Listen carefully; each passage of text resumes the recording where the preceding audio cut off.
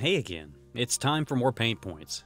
Today we're painting a character from the lovely 1960s British film, Whistle Down the Wind.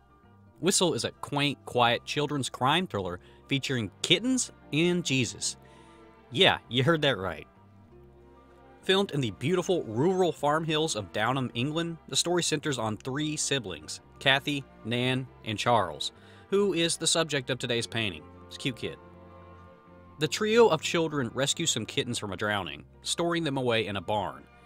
It's in the barn that Kathy, a preteen girl, discovers a disheveled man hiding. When she discovers him and asks, "Who is it?" the man says back only this: Jesus Christ. Thus, Kathy has discovered a life-changing secret. Jesus Christ, Lord of Lords, is hiding where the cows sleep. Didn't the minister and the Sunday school teacher say that Jesus is coming back? I guess he's here. Kathy reveals Jesus to her sister, Nan, and then accidentally to Charles, her brother. The three giggle at the possibilities. Three little people have the biggest adult on earth in their barn. Finally, all the stories in church are coming true. The secret stays pretty well secret until Charles admits he didn't tell everyone, just one or two people. Now the entire population of children in town know about Jesus, and they want to see him. Wouldn't you? What will happen when the second coming of Christ is finally discovered by an adult, though? And why are the police seemingly already involved? Whistle Down the Wind is an exceptionally fun piece of film. The whole concept of Jesus hiding out in a barn while kids sneak him essentials like alcohol and cigarettes, it's madcap. But it's treated seriously here. It's not a silly movie, but it has some silly elements in it. I think everyone had some moment in their childhood when they thought they knew something that no one else could, that no adult could understand, and it made you feel special for knowing it.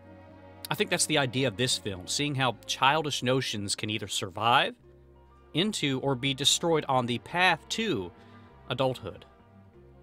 This is not just a movie for kids, though. It's for anyone who has had to deal with growing up religious or around religion or around religious people, and how you deal with rectifying the notion of this all-encompassing, saving divinity with the often disappointing, unforgiving nature of reality.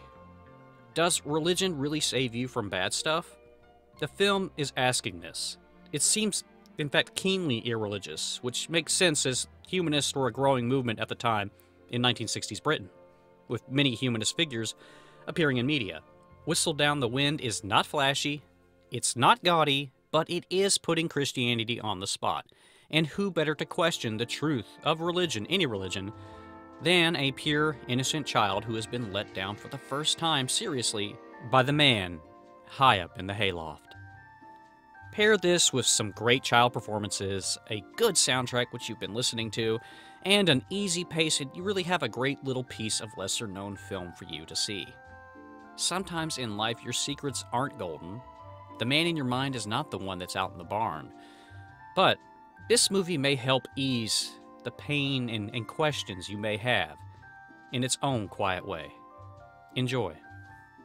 This art was by my artist, Kenya. I appreciate you watching it. This is Toy. Thanks.